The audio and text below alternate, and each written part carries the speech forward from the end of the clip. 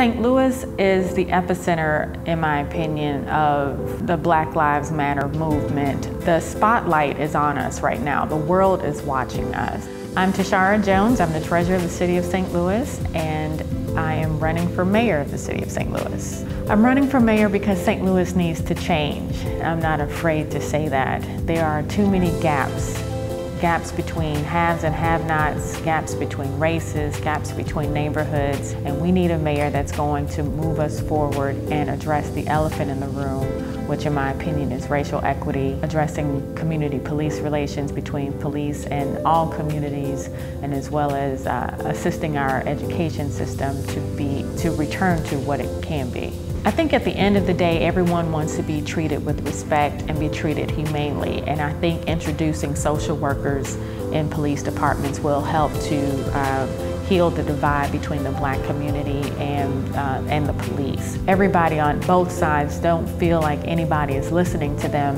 and so we need to make sure that people feel like they're being heard and that their needs are being addressed. That means making sure that our police have better relationships with the community. That means making sure our government and our court system and our criminal justice system has better relationships with the community, and that we do what we can as a local government seat to level the playing field for everyone so they have prosperity and justice.